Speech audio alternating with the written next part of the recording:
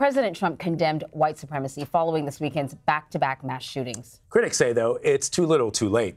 In El Paso, Texas, the accused gunman posted a manifesto before the shooting which echoed the president's rhetoric on immigration, along with other figures on the right.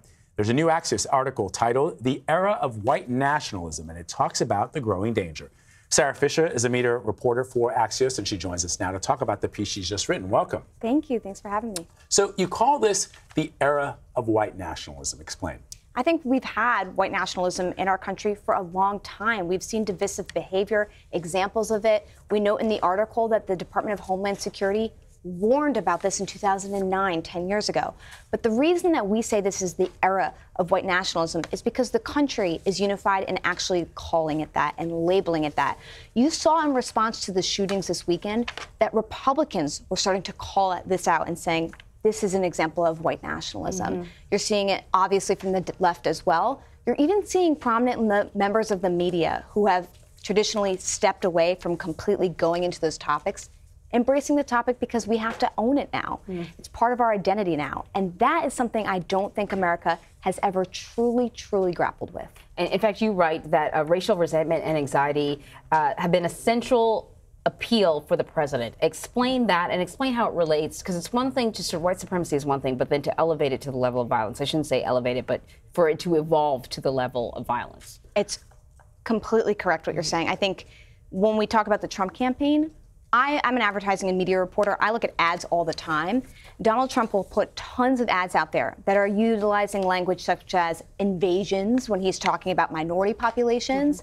He'll run ads talking about the controversy in Baltimore, stirring the controversy that already exists, when we all kind of know that's a manufactured crisis to target a minority lawmaker. And so he's been using these types of incidents strategically to drum up his base. And I gotta say, he wouldn't be doing this if he didn't think it was working.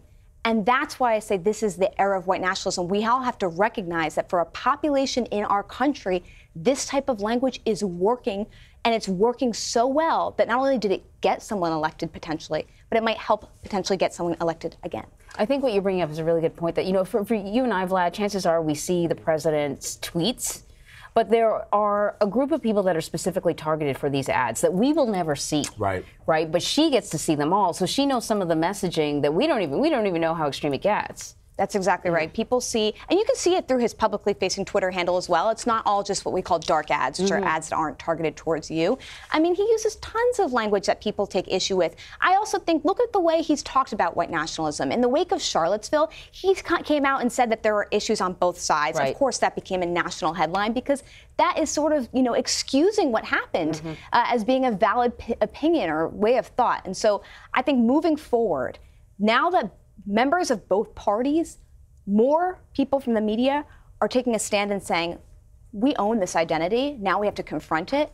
I would expect to see some more outcry when things like this happen. So what's interesting, too, Sarah, is you point out in your piece, and what you just said here, is that for years this has existed since the founding of the country, essentially, but that for a long time politicians refused to acknowledge it with the nomenclature, the terminology that is being used today. And yet when you look at the language of invasion, infestation, that mimics the kinds of things that we saw, for example, Hitler's propaganda minister, Joseph Goebbels, used a very similar language to describe Jewish people across Europe.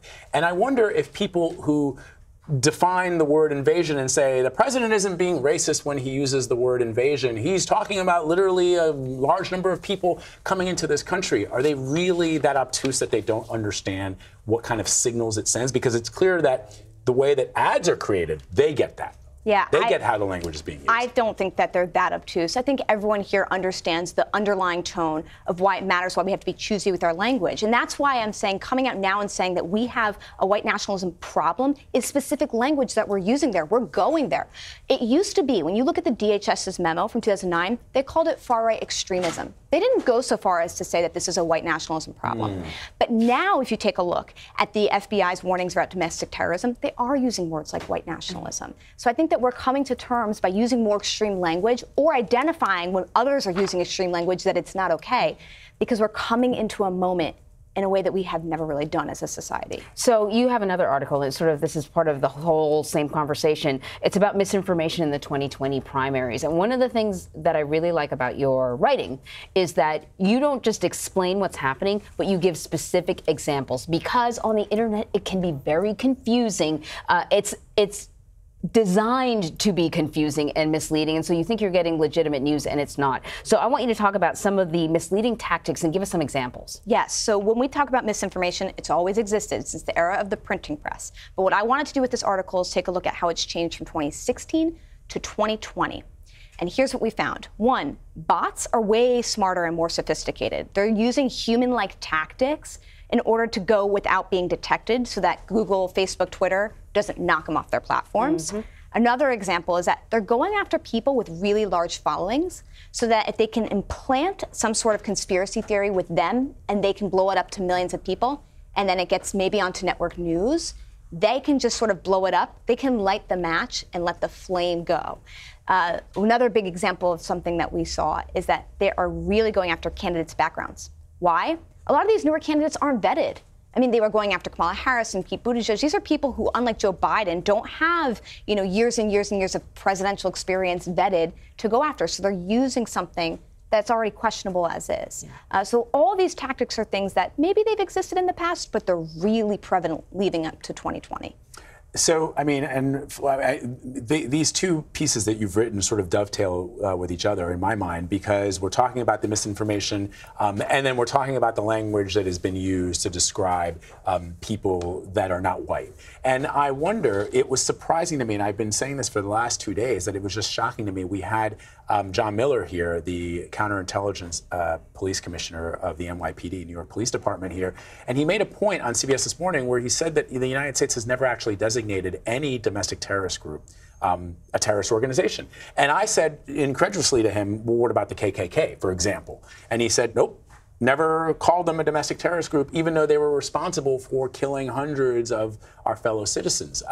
And so I was sort of taken aback by that. And now you point to your article, the previous article we were referencing, that the FBI is now identifying homegrown terrorism, and they've devoted resources to it. But unless they get that designation, it's going to be harder to fight it as this continues to mushroom, as this continues to balloon. Yeah, I completely agree with that. And I think that when you're talking about members of the government, that's one institution that needs to actually lean into this. The media is another. If you take a look at news, I've written about media bias. There's so much media attention to, an IED going off in Afghanistan and killing a few soldiers.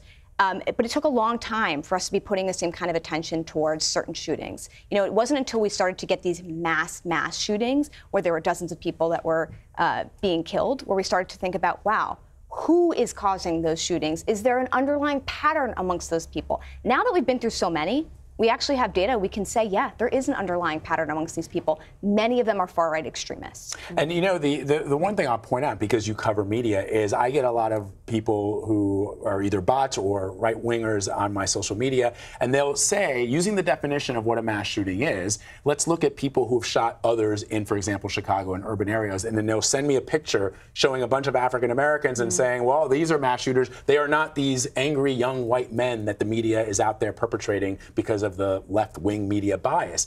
And you can see how you can take anything and twist it for your own purpose to tell a narrative or to share a narrative that is not necessarily the full story. Yes, there's one commonality between the media, the shootings that you're seeing that are sort of the right-wing extremists versus the others that we're referencing your timeline, which is that the former has people who intentionally want to create viral moments.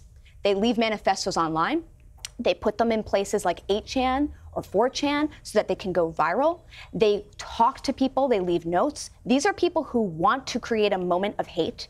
And I think a lot of the crime that was referenced to you in your timeline is more personal, one-on-one. I have an issue with this person, and that's why you're having a lot of these shootings go down. It is not a target of hate. It's a target of a personal crime. And to conflate the two is completely dangerous, because then you would be losing out on the perspective of this is a moment where we need to be kind of harnessing as a nation as being a potential domestic terrorism threat. Yeah. Really Sara Fischer. Yeah, always great to have you. Love having you in New York, Sarah, but it's great when we much. talk to you in D.C. as well. Love your reporting. Thank you very much. Thank you for having me.